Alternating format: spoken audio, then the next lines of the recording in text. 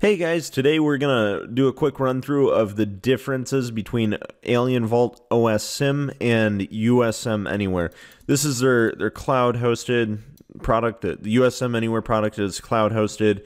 It's got an annual subscription. Basically, is it's SaaS, but AlienVault OSSIM, that's the one that I'm gonna talk a little bit more on. Number one, it's open source. That means it's free to get. It definitely is typically deployed on-prem, physical, and virtual environments. You normally see a single server-only deployment. You got asset discovery and inventory, vulnerability assessments, intrusion detection, behavioral monitoring, SIEM event correlation. You got no log management, no AWS and Azure cloud monitoring, no cloud apps security monitoring, no security orchestration and automation, no integration with third-party ticketing software such as Jira and ServiceNow. You do have community support via product forums. You do have powered by the Open Threat Exchange, so you can register an account and connect in with the Open Threat Exchange. That's going to give you some more intel, basically threat feed type stuff. Continuous threat intelligence, you do not have. You do not have dedicated phone and email support. Do not have online product documentation and knowledge base. You do not have rich analytics dashboard and data visualization.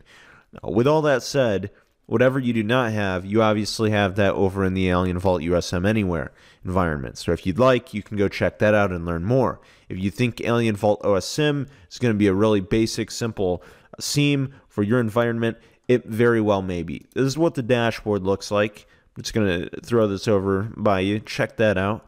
You got top 10 hosts with multiple events. You can drop your mouse over each of them. And if you want, you can even click on one. It'll pull up that IP address. You can take a deeper dive into that and figure out what's going on with that IP address, right? Just as simply, you can click the X and look around that time frame. And so, yeah, there's that. Another cool thing is that when we're looking in here, we can see the top 10 event categories. Authentication is obviously the biggest one going on here. We also notice too that there's times of the day it appears when attacks are most commonly happening, and then things kind of die off, right? Kind of neat, interesting stats. This is just an internet-facing server. We've got, it's looking pretty typical for SSH service authentication attacks, more SSH authentication attack. So brute force attack, brute force attack, brute force attack. It's looking like primarily just mostly brute force attacks. We can go under our SIEM and see what's going on, see the latest attacks going. So clearly we've got this, right? Okay, so for a brief moment in time, if we look down here, we can see if you just click anywhere, it's going to pop up more info on it. And we can see that this attempt to log in using non-existent user none, source IP. So there you go. This is what this looks like. You can click view more if you want, but essentially you're looking at the source on this side and the destination over on this side. So I like how simple they've laid that out. They make it real easy to do a quick glance. In this case, don't know what it is, click here. We got the source over on the left. We got our destination over on the right. Again, all zeros, that's our own, that's basically like localhost, our own machine.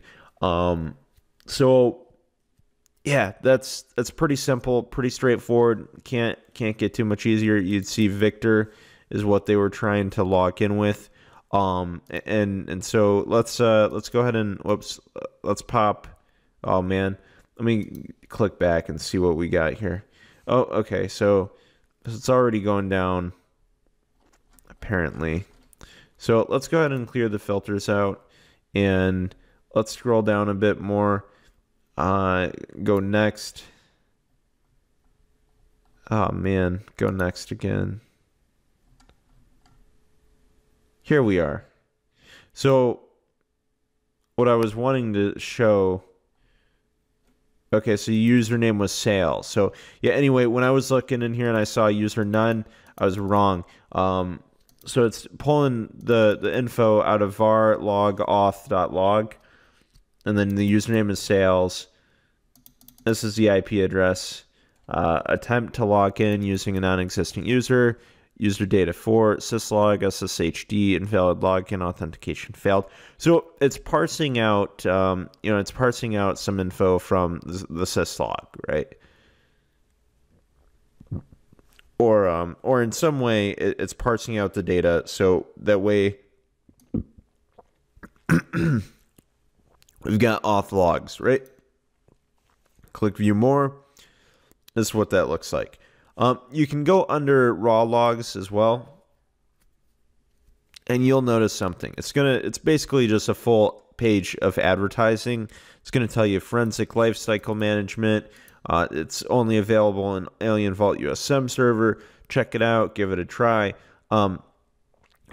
I typically kind of steer clear of this raw logs thing because it's literally just like a teaser. In my opinion, it's kind of like it's a little ad shout, right? The SIEM works just fine. Here you see it's 329. It's 329 at the bottom right of my screen, right? So all this stuff is the same you're gonna find down there. In fact, if we refresh it, I'm willing to bet that we're gonna have another attack. Nope, not yet. So, is it possible that there's been another attack since then? Maybe. But I'm sure that, hey, look at that. We already see an update, I think, right? Because it was just showing a different number. All right, so yeah, so we've got 329.55. Let's go ahead and click clear filter again. 3:30:14, right? So I mean, it's for the most part, it's quite real time. You don't need your raw logs. The SIEM events are quite good. You can click on one of these. You can click actions, delete selected, delete all on screen, delete entire query. So let's go ahead and change our view to risk analysis and see what this looks like. All right, so here's this.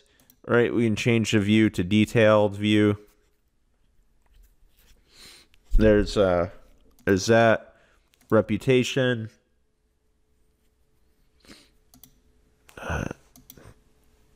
So yeah, there's basically quite a different views, right?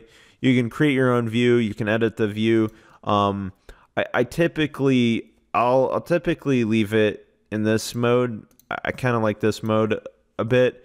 What you'll notice too is that if you get the Open Threat Exchange tied in, you'll start to see a bit more information, and that helps you quite a bit. But essentially, what the purpose of this AlienVault OSSIM is you'd put this inside of your network. You'd wrap things around, have everything wrapped up good with a firewall. You might have like some sort of a router type OS, a router type system. And so that could look like maybe running router OS. You could have pfSense on your network, or even another router firewall type operating system. But essentially what you want is one system that's able to just have traffic flowing. It's able to block stuff if you don't want that traffic, and keep your stuff safe. And then in addition, you might be running an Nginx reverse proxy in front of your web server, and then anytime someone's launching a web attack, it just blocks that web attack. So I'm definitely playing around with a lot of different security tools and having a lot of fun. It's quite a blast. But anyway, this is a cool tool, and what I'm gonna be doing very shortly is blowing away this whole system and rebuilding my virtual environment so that way I can have more security tools to work with.